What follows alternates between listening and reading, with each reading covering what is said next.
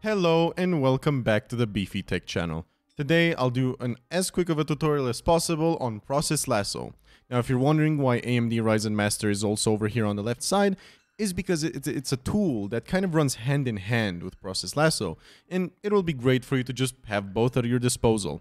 Now mind you, I have a -30 undervolt on my first cores and -10 undervolt on my last 4 from CCD 0, which is the 3D cache CCD.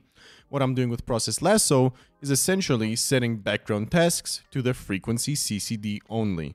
Now you could theoretically go further into it and set the 3D cache CCD to only work with games by setting your preferred CCD to frequency and then going to Process Lasso and setting your game to use only the 3D cache, but I had some issues with that I still have to refine before I could post a video confirming that that also works.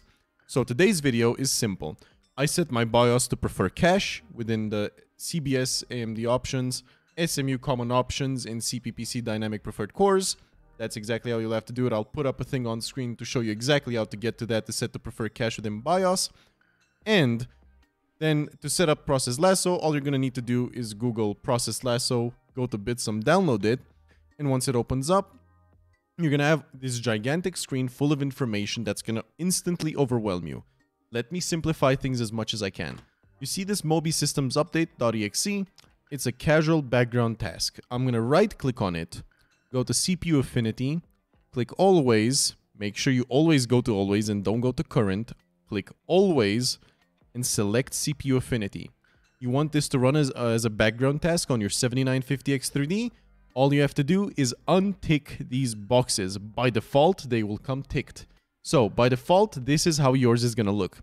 What you're going to have to do is just click each and every one of these first 16 boxes. So they're not ticked anymore.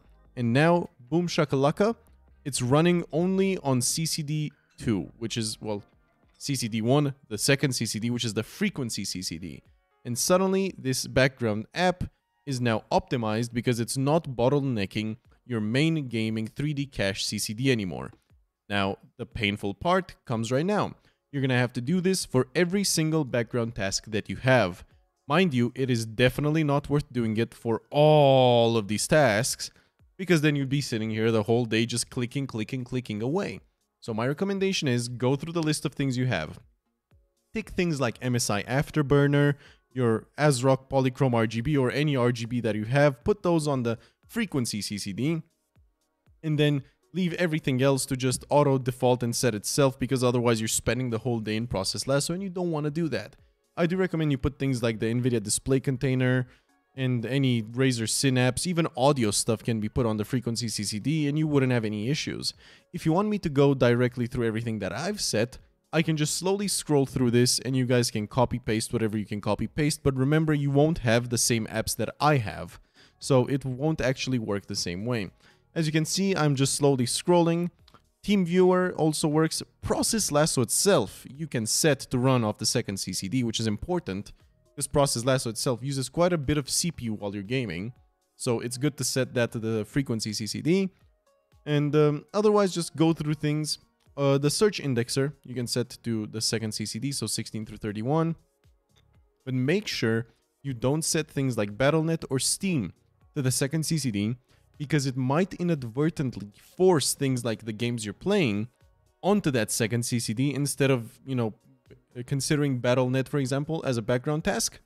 It will consider Call of Duty as a background task together with BattleNet, and I'm using that just as an example. So don't set Steam and BattleNet unless, you know, you want to preset all of the games on BattleNet to run on a certain CCD, which you could do. And then you would just have to click on it, go to CPU Affinity, always select CPU Affinity, and untick all of these boxes so it would only run on the 3D cache CCD. And that is how you do it the other way around for the 7950X3D. Now, that pretty much sums up Process Lasso without eating into your brain with complicated shit. The reason I didn't really go into much explanation about why to do what is because it's a painstaking task to learn how to use Process Lasso to its fullest potential. You could theoretically also mess with priority class, but honestly, for the average user, it's a complete waste of time. Unless you're a nerd that absolutely loves optimizing every single bit of their computer like me, you would never touch this. And even I am barely messing with this because it just seemed like a waste of time. It made no in-game difference to me. And I personally don't see it valuable if it doesn't actually help performance, so I don't recommend it to you guys. Now, I do recommend you then go into AMD Ryzen Master and you check to see which of your best cores are showing to be, well, the fastest. For me, it's Core 1 and Core 5. Now, another optimization you could do together with Process Lasso and AMD Ryzen Master is undervolt your two fastest cores the most. Make sure they're being used with Process Lasso, so set your game to always use those two fastest cores. And essentially, you don't need to count on simultaneous multi-threading doing the job for you. Now, I'm leaving it as is because, yet again, it's complicated, but I'm giving it to you guys as an option that you can theoretically open up Call of Duty. Let's say you go into Battle.net over here, go to CPU Affinity and Always, and then select CPU Affinity. And what you're going to do is you're going to select the exact thread count. So let's say you have 7 threads. You're going to untick everything. And then you're going to select your fastest CPU cores. And then based on usage with simultaneous multi-threading, you're going to have only those 7 cores for Call of Duty. Let's just assume, you know, these are my 7 fastest threads. Sorry, not cores. You would have only these reserved for Call of Duty. And it would never be able to go on these that, let's say, are slower. Yet again, just an example. But yeah, it's an option to make sure that you're using your fastest cores. Now, you might have noticed that I didn't actually do that to my own computer. And the reason is because I'm still messing with undervolts. Before I'm going to start optimizing to like such a great extent with Process Lasso, I want to make sure that my BIOS settings are fully finished and I'm done with them and I'm not changing them anymore, because if I change something here and suddenly my undervolts aren't the same way, then I'll probably have to change things in Process Lasso too. So I'm going to finish with this and then I'll do that most likely and see if that helps performance improve. But the biggest thing you're going to notice with Process Lasso is that your 1% lows will improve. By how much? I couldn't tell you. It's going to vary from computer to computer, to be honest with you, because some people will literally have nearly no background tasks, while some will have 100 things open in the background, and that right there will make the entire difference. I have a couple things open in the background, as you can see, including Discord, and it already makes a slight difference. But let's say you have double the amount of things open in the background, Process Lasso will literally save your computer's 1% lows, so I highly recommend it.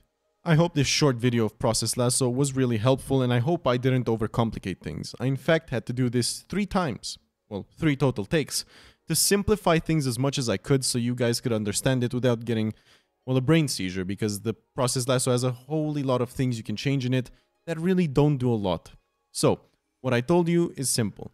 Set things to 16 to 31 that you want to run in the background. Mind you, this is on a 7950X3D, it has 32 threads. And then everything else that is supposed to be the 3D intensive task that you want the maximum performance out of will be 0 to 15. Now, you don't actually have to do that because you will go into the BIOS and set it to prefer cache, which means that it's going to run most of the applications that are intensive with the cache CCD automatically, so you don't have to do it within Process Lasso. Might I remind you, there's the other option of run it on prefer frequency and then set the games to prefer cache within Process Lasso. I'll test that too, and I'll let you know in the comment section if it's worth it, because I haven't had the chance to fully experiment with that yet. But with that said, this works perfectly, and if you guys want to copy my exact things, I already scrolled through them, so just pause at the exact moment and you should be able to copy them one for one pretty much without having any issues. With that said, guys, thank you for watching, have a good one, and peace.